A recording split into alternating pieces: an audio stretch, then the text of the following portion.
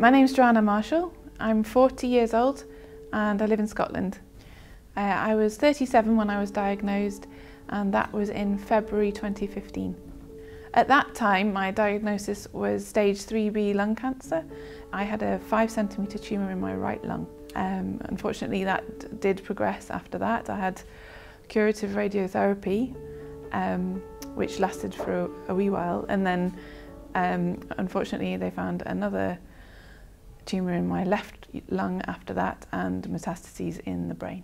It was pretty devastating for my family, and it has changed relationships. There are positive aspects to it as well, but generally it makes life very difficult for everybody. Like so many people who are diagnosed with lung cancer, I had no symptoms at all. The doctors thought that I had probably had the cancer for about 5 years before it was discovered. So I was asymptomatic for 4.5 of those 5 years. Absolutely nothing, healthy young woman.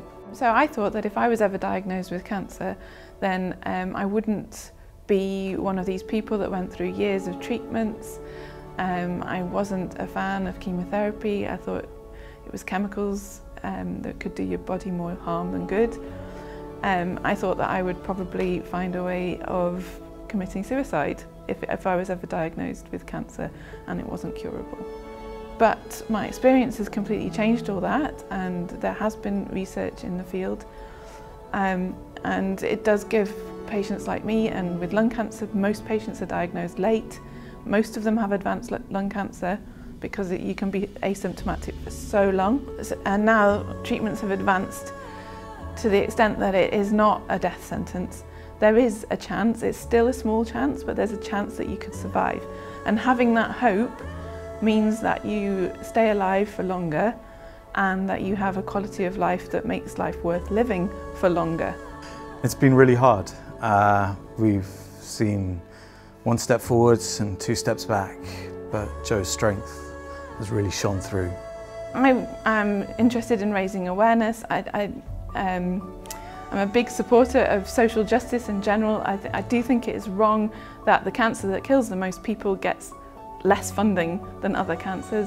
I want to change that and make it more equal among the different cancers that get money from the health budget. You know, it should be at least the same. I don't want my children to be motherless because lung cancer doesn't get enough money for research.